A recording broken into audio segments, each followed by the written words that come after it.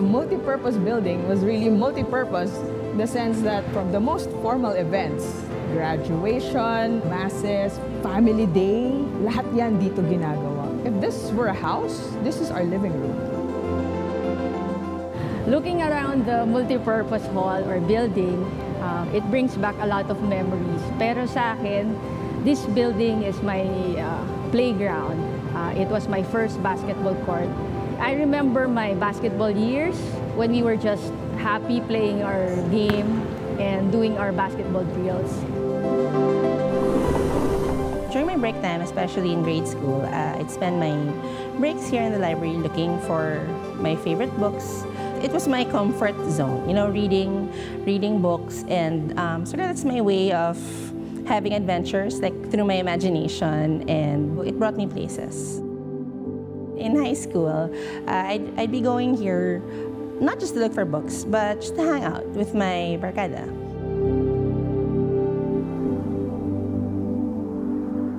So the retreat house, I remember just at first, it was just really a big slumber party for everyone. But really now, it's more as an adult and as a mom, it was just that opportunity for us to realize that we're always welcome, and there's that comfort of coming home, that we're always going to have that comforting feeling of being calm and still. Seeing how everything comes to life again, just like before. Looking at it, the corridors, the classrooms. Now it's a bit smaller, but it still feels like getting yourself up ready for school. The open environment is such a helpful tool for creativity, and that's why maybe you will find me meandering around. Every corner of this school has a memory ng mga barkada ko dito. So grateful kasi na nakabalik ako. Siyempre, pag naiisip ko yung school, number one na nafe-feel ko, I'm so excited. Lahat ng memories ko dito from grade school to high school, lahat yan babalik sa akin.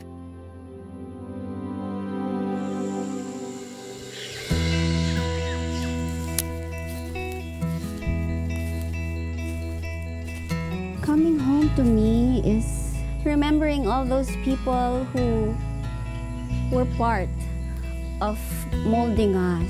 There are a lot of teachers or people in this school that I will really never forget. Those people will always have a special place in my memories and my heart, diba? Siguro kukwento ko na lang si Sir Benny. Kapag ako na I did very well, he will invade your personal space. He would do like this to you and say, good job, and look straight at you. Yung mga little rituals na ganon, that fostered yung love ko for excelling in my job. Siyempre si Miss Wency, she's the one na talagang hindi ko nakakalimutan. She was just very inspiring to me because she was like the ate that I never had. I remember Miss Wency telling me, you know, Bambi, you see the world in rose-colored lenses. At the time, I didn't even know what that means. But now, it translates to something that you always look at things positively, and I think that's really helping me carry me through. You see Miss Hilario, she always made math fun. She broke things down in a way that it's easy to understand. You know, we're doing homeschooling, and they say na, how can you teach it that way? And I say na, it's because of Miss Hilario. Miss Dang Amante was my coach, not just my coach, but also my mentor, my motivator, and a friend. Tying with that, Miss De Vera, because of her, I really became committed to playing and committing to music. I had back pains all the time, and Nurse Rose would always be there to take my temperature. Even if she knew that I didn't have a fever, she'd give me hot compress.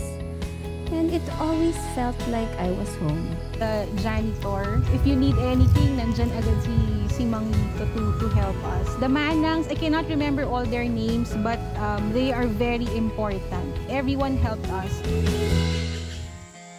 Coming home for me means coming back to that simple old OD who was always very happy to be with her friends and just happy frolicking around the campus. Ang dami nang nangyari sa buhay natin. And you have so many responsibilities and so many experiences that came your way after high school that sometimes it can be overwhelming.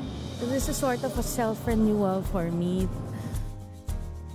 Now that I'm here with my classmates, it's like a mini reunion. It's been really fun and kind of exciting. A little sad, mostly happy. AA served to be as my second home at the time. And this was my place of solace where I can be myself.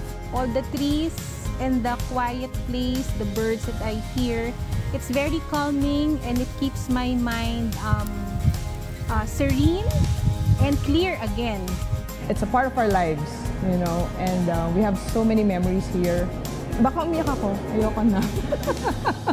Coming home, for me at least, is coming back to myself. Coming back to the arms of the people I love, who are my friends. Coming home to AA, I think, is a perfect expression of our homecoming. It was very much us because we are a comfortable group. We cozy up to each other. Like one joke sets us all into a gel-like motion, and we're like, you know, we're just like friends again, just like high school. It never felt like it was 25 years. You help me take this weight off my shoulders. Always run my way when I call you. You're the anchor I'm holding tight onto.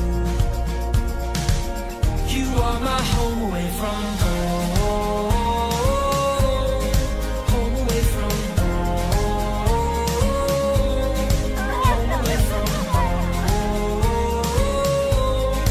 Home away from home.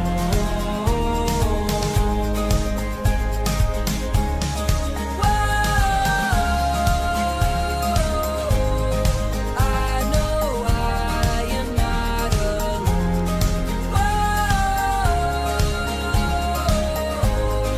You're my home away from home. Help me take this weight off my shoulders. Always run my way when I call you. You're the anchor I'm holding tight on to. You help me find my way when I'm searching. Brighten up my day when I'm hurting. You're the anchor I'm holding tight on to. You are my home away from home. Home away from home. Home away from home. Home away from home.